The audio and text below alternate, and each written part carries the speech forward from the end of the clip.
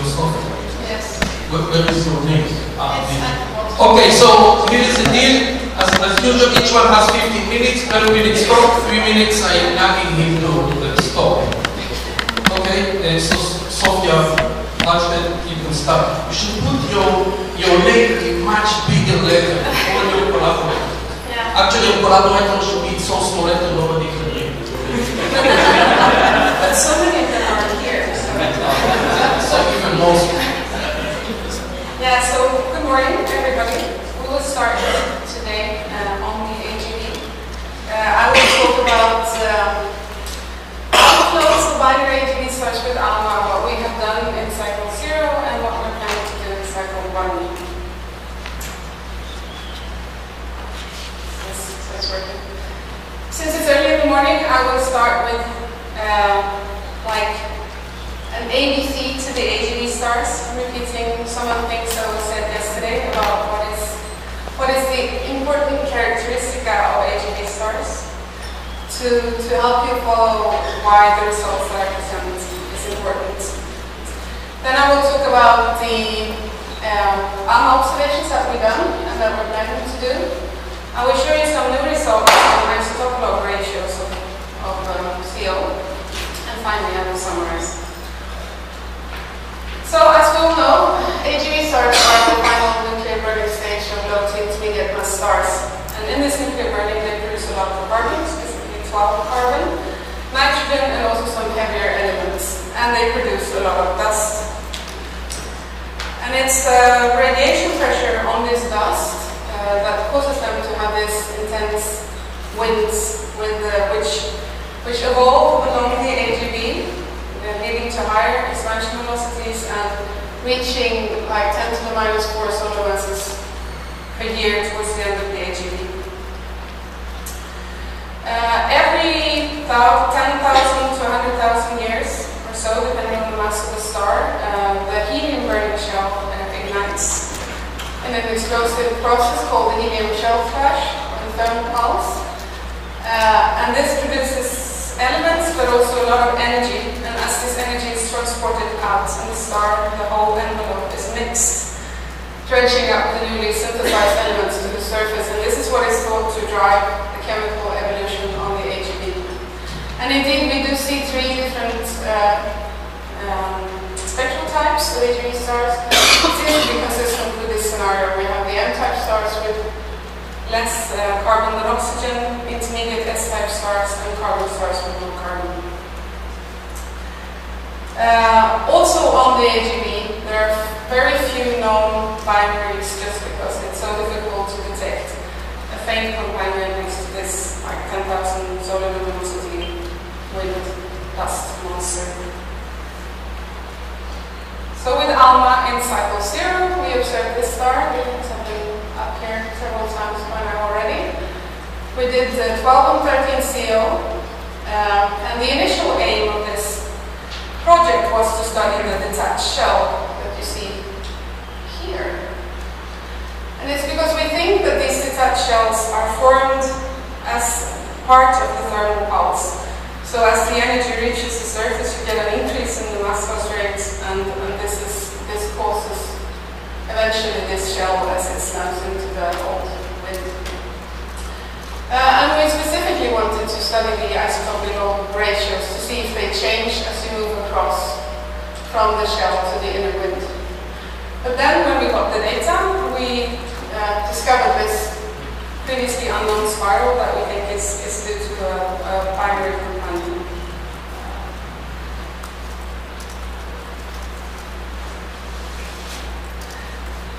So this spiral gives us even more information than we expected because the separation between the windings and the spirals are not constant. And it tells us that the expansion velocity has changed since the formation of the shell. And if we trace out the data, this is what we find. So this is the expansion velocity as a function of time. And these are different data points. So with this velocity distribution, we put that into a model that simulates the formation of both the shell and the spiral. And then we fit the results of that model to the data, and that gives us how the mass loss rate has changed, like before the formation of the shell, during the formation of the shell, and then after the formation of the shell. And this gives crucial constraints to this scenario that maybe the shell is formed as part of the thermal pulse. So this showed us like what you can do with binary AGV stars, the huge potential of ALMA to study binary AGV stars. And in cycle 1, we applied for time and got time to do a small binary sample. And Andreas Meyer mentioned this already yesterday. So we have a sample of 4 AGV stars that we know are binary. And for all the stars, we have there are result images of the binary pair. So I think that we have some idea at least of how the separation, what separation different stars have.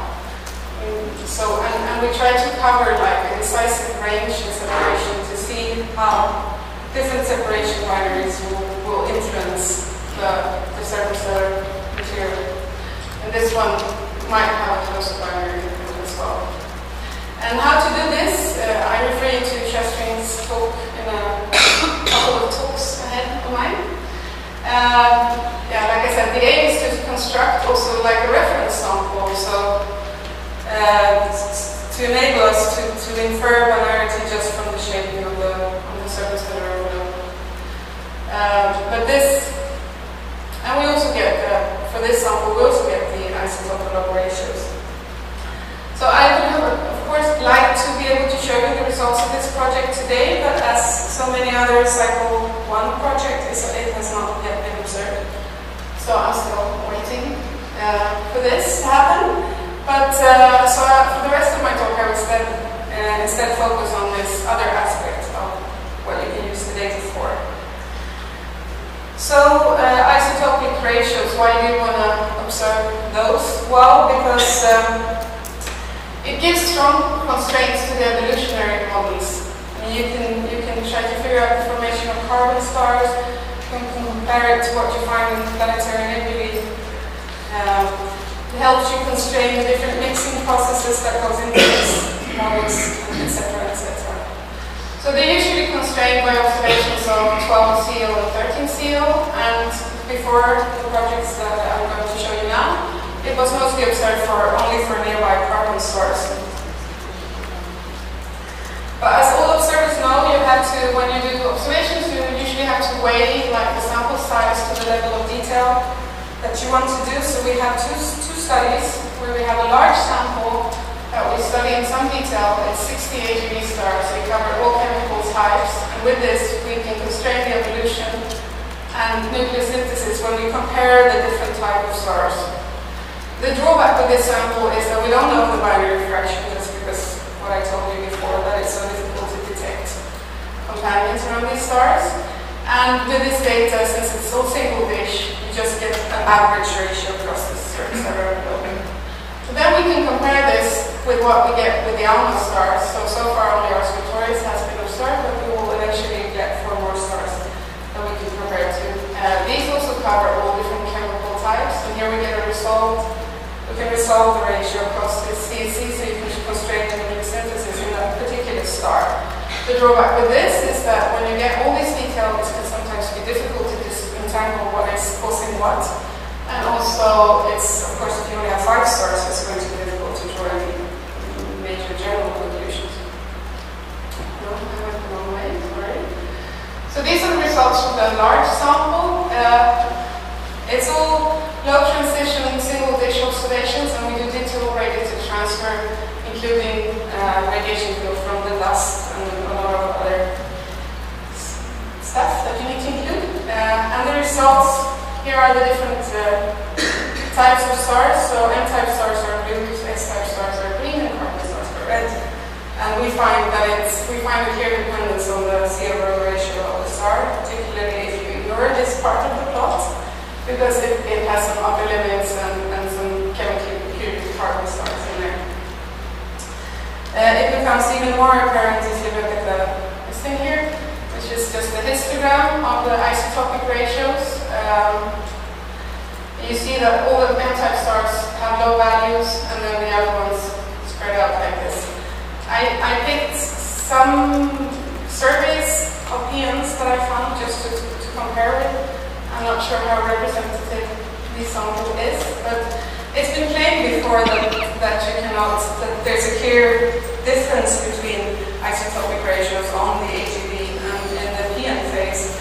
But now when we have also these N-type stars, it doesn't seem to be such a big difference. It seems that some of the carbon stars get really high ratios. And maybe that can be explained by something else. 2 minutes. Yeah, almost done. So for the ALMA part of this, these are things that you might not have seen before. So these are the 13 CO observations of our Scutoris, going from one side of the shell through the center velocity and out on the other side. And this is what it looks like if you come over with a 5 arc-second beam. And on top of that, we have different models changing with different present-day isotopic ratios. As you can see, if you decrease the 13 CO abundance, essentially, you get a better fit. So in the present day wind, we find a ratio of 60 for the isotopic ratio, and then in the shell, you find a ratio of about 19. Although the shell is very trophy, so there's a large range in the shell. So at first sight, this makes perfect sense. Like you would have the shell forming in the thermal poles, and then you would have dredge up, and then you would have a higher value in the present day. But actually, if you look at the evolutionary models, the shell will form at the same time as the dredge up. So what you would expect is actually that the value in the shell and in the wind would be the same. And also there's an atmospheric value which would be that's measured in the 80s, an old publication. And from that one, that would be even further in the center of the star, and that is again low. So for this particular star, we conclude that the isotopal log ratios are not representative of the isotope evolution as the star evolves, but it's more likely influenced by other processes. So like, for instance, in the shell, you can have chemical fractionation forming 13 CO from 12 CO because the shell is cool enough for this process to occur. And also we speculate that if the binary companion is not, you can essentially have differential photo dissociation, so 13 CO is easier photo dissociated by the slot companion. But we don't know that much about the companion, so we can't really say that. And that's the summary. So for known binary AGV stars will be observed with ALMA in cycle 1 to constrain the gravitational effects on the wind, and we will also take result isotopic ratios for these stars. And we have estimated these for a large mixed sample of AGV stars, and there we find that the isotopal log ratio is representative of the isotope ratio, and it supports the evolutionary sequence, which is what we expect. But for our Scutoris, it's more likely affected by external processes and not a proxy for the normal evolution of the star. And maybe isotopic ratios can be used to find binary companions, but the new data will have to show this. So, to be continued. Okay. Thank you very much.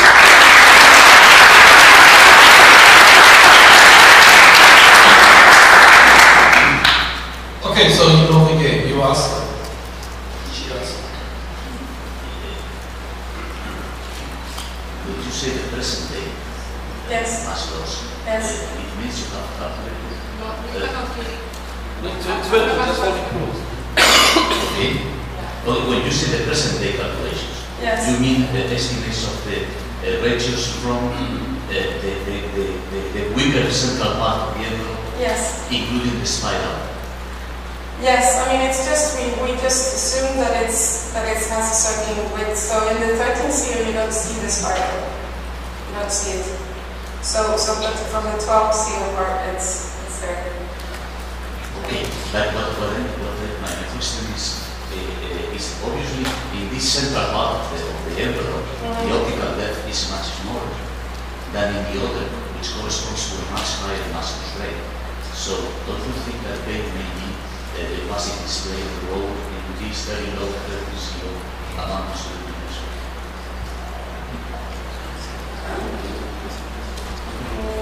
I mean, so that... I mean, if it is optically thin, and you don't collect adequately the effect of the opacity, the line intensity ratio will be much higher than the optical thin. But it's not direct from the intensity ratios. We actually modeled it taking the optical effects into account.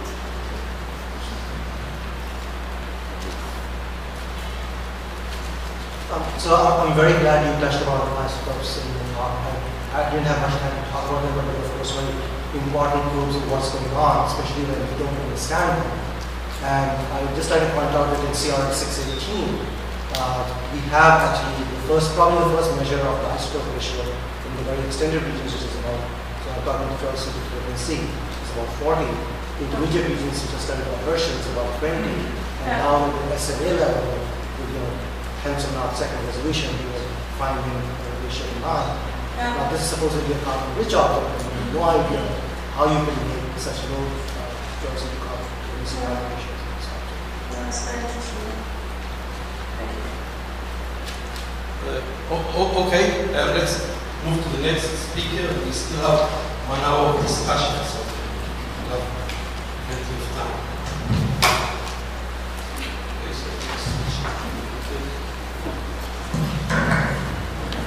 Okay, so Paul will tell us what we work. Yes. Okay, so as Ursula mentioned yesterday,